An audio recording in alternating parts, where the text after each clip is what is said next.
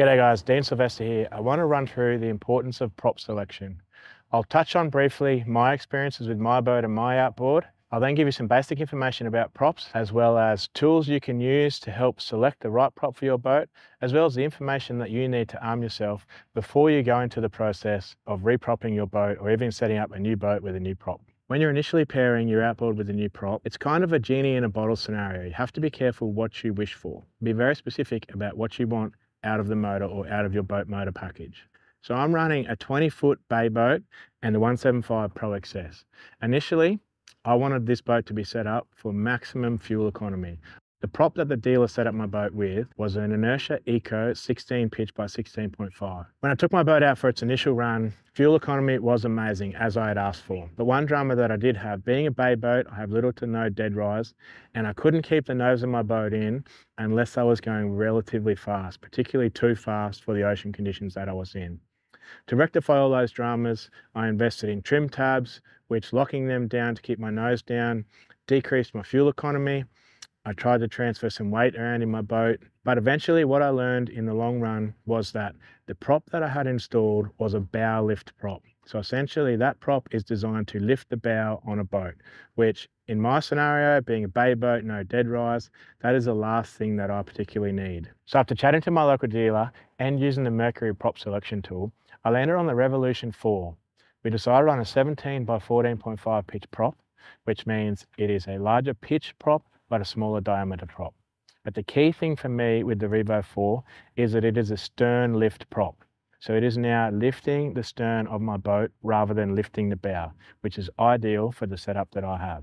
Since switching over to the 4-blade now, I'm able to cruise at lower speeds on the plane. I can also get up on the plane a lot quicker, and I'm now keeping the nose down and able to actively use my trim.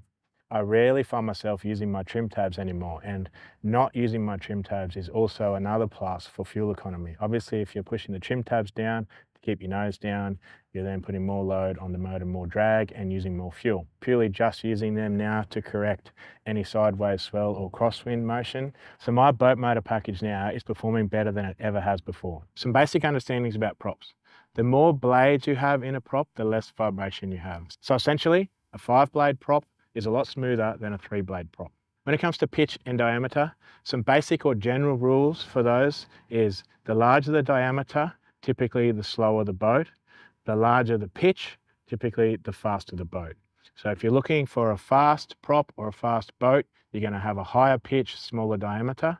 If you have a heavier, slower boat, you will have a bigger diameter and a smaller pitch. So the prop diameter is the distance basically from tip to tip. You imagine if it's spinning in a circular motion, the most outer edges of that circle, that is your prop diameter.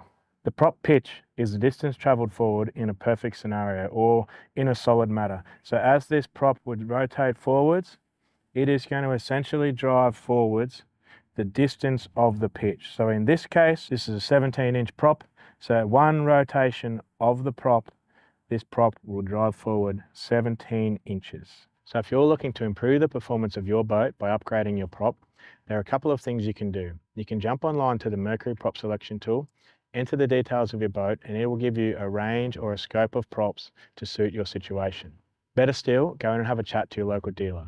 But before you go into your local dealer, arm yourself with some information about your boat. What is the maximum revs that your boat will do at full throttle? What are the inadequacies that you want to improve or replace on your boat? Is it using too much fuel? Does it struggle to get on the plane? Does it struggle to keep the nose down? Those bits of information will help your local dealer give you the right prop. So if you're looking at improving the performance of your boat by upgrading your prop, remember all boat motor packages are unique. What has worked for me, going from a 3-blade to a 4-blade, may or may not help you. So it's best to go in and have a chat to your local dealer, get them to give you the options that best suit your boat motor package to give you the best performance out of your boat.